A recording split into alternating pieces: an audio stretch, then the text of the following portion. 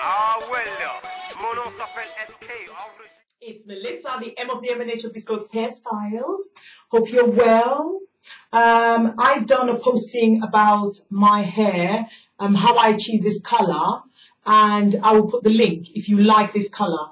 It is an option for those who are allergic to any of the natural hair coloring products out there, or somebody doesn't really want to put products on their hair, just wants the hair in color for a short time.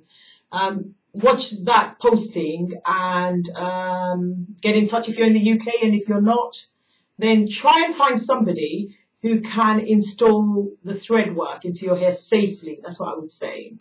But this posting is just me telling a story about my salon experience, and maybe it will give you a better understanding of why we work in the way we do.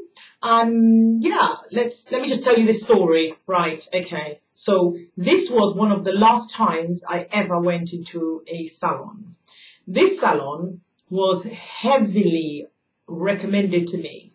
I'm the sort of person who, when I wanted my hair weaved, when I wanted my hair styled, whatever I wanted, I would research and I would open the magazines and I would go with whichever pictures I liked and recommended by the magazines. That's what I was like. And I also would go by word of mouth recommendation. So my friend had gone to this salon, and many times, I mean, she did have permed hair. That should have been a warning for me, but many times she had rated them. So I went there with quite high expectations. Okay, so went to the salon with a magazine showing my hair color, that I wanted to color my hair. I took the magazine. Oh, actually, is it my fault? One of the jokes is about my hair color experience. Right, so I'll put that link as well for you to see that joke. Okay. Or for you to see the video, because it's quite funny, even if I say so myself. So took the magazine and went to the shop, the salon, and asked for this specific person, and this person was working on somebody's hair or wasn't available. So I thought, well, as it's a good salon, I can go with the next option, which is that person who specializes in coloring. So she then looked at the magazine and went, yes, that's deep copper. Deep copper, that's what. And I was like, okay, I don't care the name. I don't care about the name of it. Just in my head, I was like, just look at the color, and that's what I want. Okay.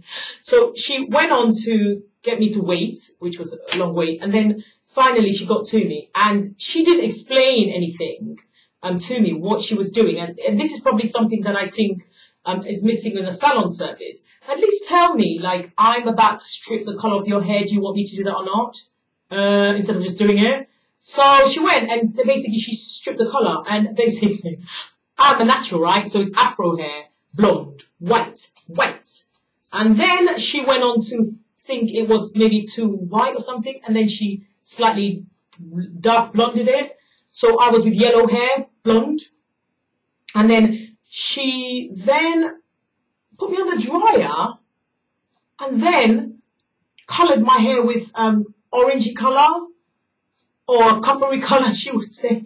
But when it was a long day, and it was all a blur. It was so traumatic, I can't remember every detail. So, but all I remember is people coming in the shop, people asking what's going on with the noise. And I think she was like, my hair was under a hairdryer, and natural hair and the oils and all that.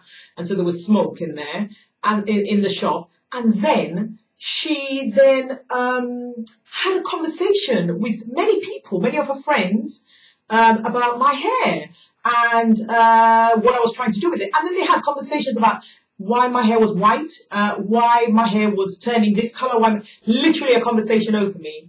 Okay. Then finally she checked my hair, put me under the dryer for many, many times, and then checked my hair. And then I saw the color and I went, no, it needs to be darker. But I said it needs to be dark in a very calm way, but actually I was like, oh my God, like swearing inside. I was like, oh no, she's ruined my hair.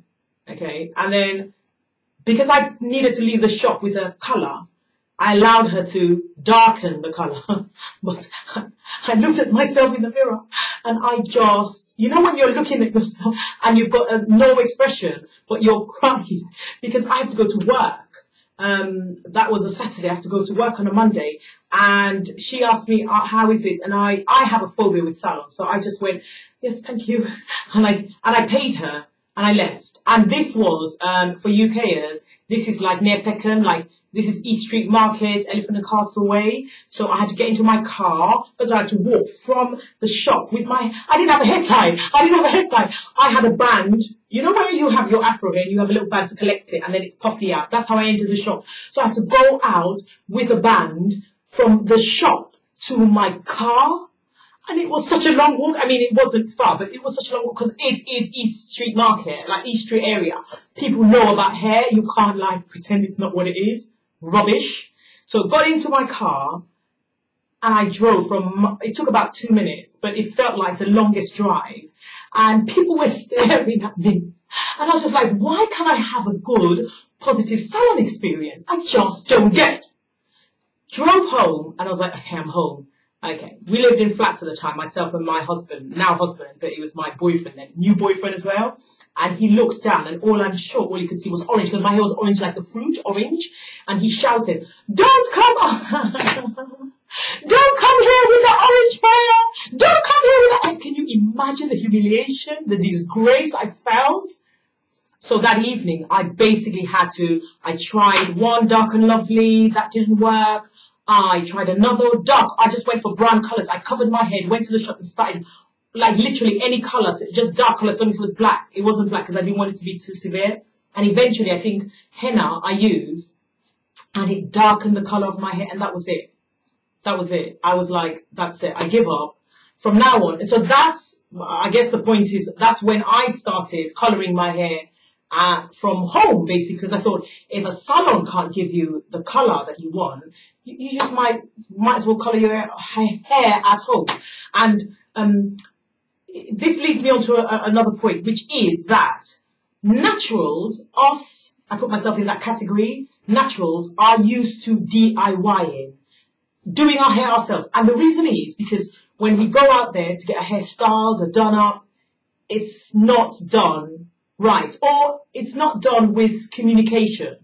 And we accept that there are clients who sometimes are stylists when we style their hair. Even though we're explaining things, they're probably thinking, why are they talking so much or whatever it is, because we want you to hear us. And we accept that there are some times that as clients, you might not hear or understand what we're doing. But to be focused on that is communicating with you, even if we might not necessarily agree with your choice, we'll explain why we think it's better for you to go and try out a different choice. And that's why bespoke hairstyles exist, because basically we feel like when you go to a public space, you're not heard, and hopefully you will hear. We're not perfect, we're trying, but hopefully we'll hear you better in a quiet, private space like this. So I just wanted to share that with you. My traumatic experience of hair color in a salon. Hope you enjoyed this posting. Stay connected, everyone. Take care.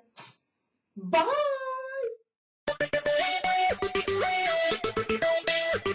Ah, well, mon nom s'appelle SK.